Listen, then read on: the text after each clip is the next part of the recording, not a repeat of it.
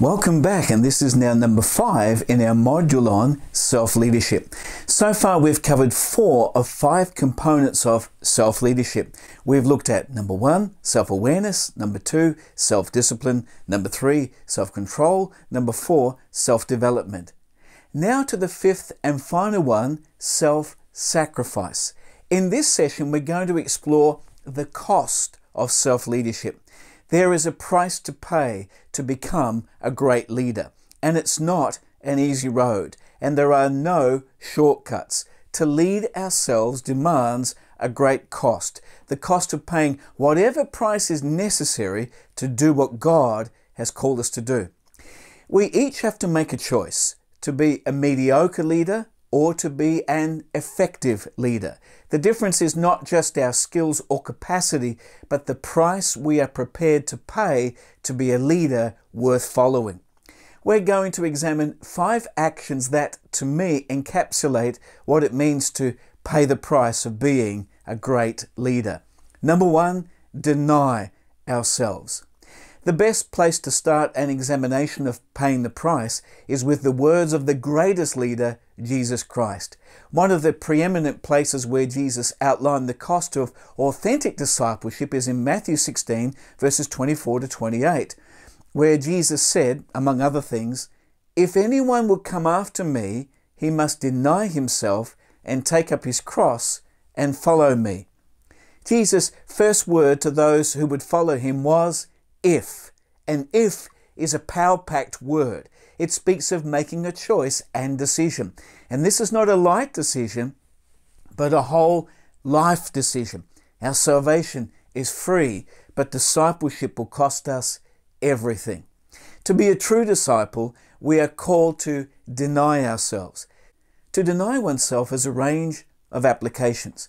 To deliberately and irrevocably decide to renounce one's rights over one's life, to abandon the attitude of self-centeredness, to say no to independence and willfulness, to relinquish our ambitions, aspirations, and dreams to the greater call and cause of Christ, to yield our whole self to God's will, to die to self-interest by putting Christ's interests above our own.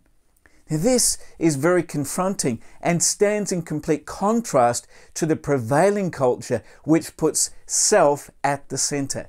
Our age is consumed with me, I, and my, where people say, I need, I want, or these are my rights. And against the consumerist, self-indulgent society, the life which boldly follows Jesus stands up and stands out by saying, it's not about me. It's about Him. Taking up our cross. Taking up our cross referred to the practice of making a condemned prisoner carry the crossbeam upon which he was to be tied or nailed at the place of crucifixion. In a strict sense, taking up your cross meant to be prepared to face martyrdom, to be willing to lose our mortal life for the sake or cause of Christ. To us, it is a willingness to lay down our lives and live wholeheartedly for Jesus. Then the Lord said, follow me. An authentic disciple follows Jesus in the sense of using His way of life as the model on which we build our lives. Following Him speaks of emulating His example, His words, His approach to life, and the way He served the Father. It implies being like Him in areas like obedience, servanthood, suffering, and humility. Number 2, wholehearted surrender to Jesus, His cause, and church. Building on the foundation of denying ourselves, a second action in the language of paying the price as a leader is that of wholehearted surrender to Jesus and His purpose for our lives. As we've seen in the anatomy of self-denial, surrender requires us to yield our rights to the will of God. In response to God's grace, we voluntarily submit ourselves to what we know to be His purposes for our lives.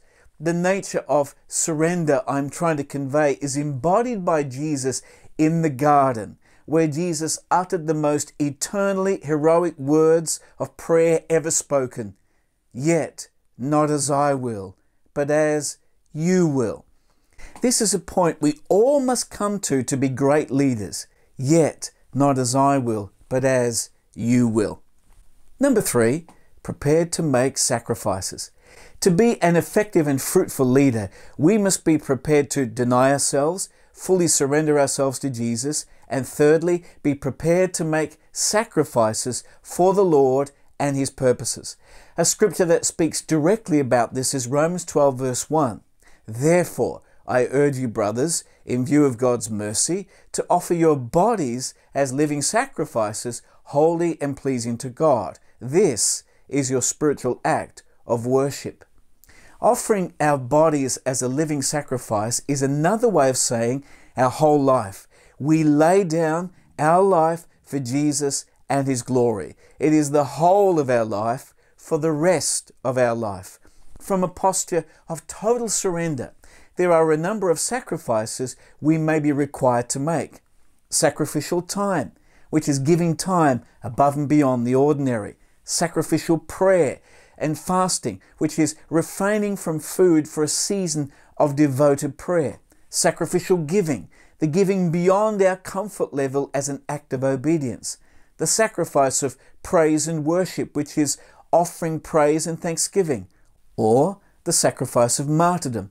The ultimate sacrifice for some leaders may be martyrdom, but we all should be prepared to lay down our lives for Jesus.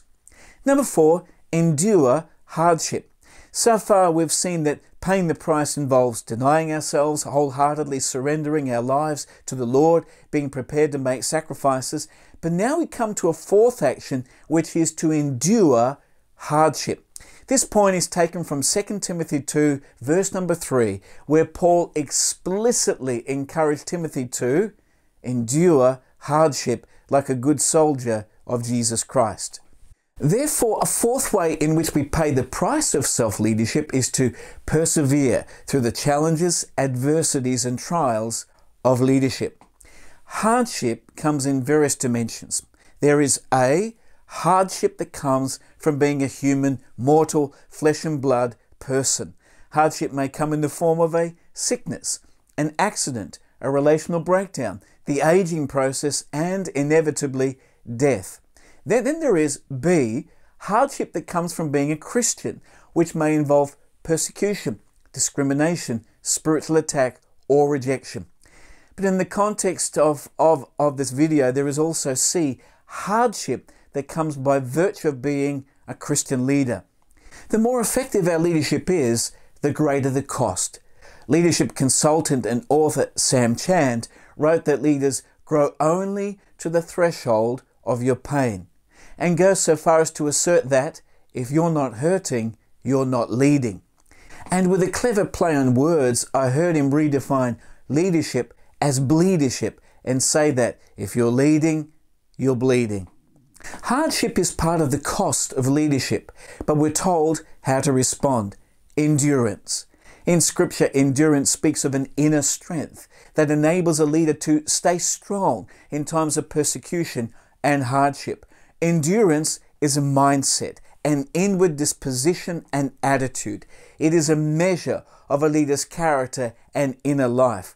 A mindset of endurance is one of persevering through adversity, of faithfully serving despite the obstacles, of going the distance, and of never giving up or giving in.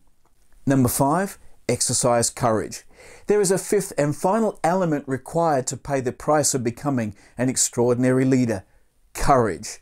Courage sometimes comes at a cost. Courage is indispensable for effective Christian leadership. And there comes a point where every leader needs to boldly step out, step up, speak out, and courageously lead no matter what the cost. Courage isn't really authenticated until it's been demonstrated by courageous actions and words. And here is the challenge. If we don't make this choice to pay the price, we have already chosen by default to be a mediocre leader. Let's not settle for mediocrity and be an ordinary leader who only does what's expected or required. Instead, let's rise to the challenge of extraordinary, visionary, courageous, and compelling leadership. This is a choice to pay the price to be what God has called us to be. Well, that's it. That's the end of the module on self-leadership. And we note the 5 components of self-leadership.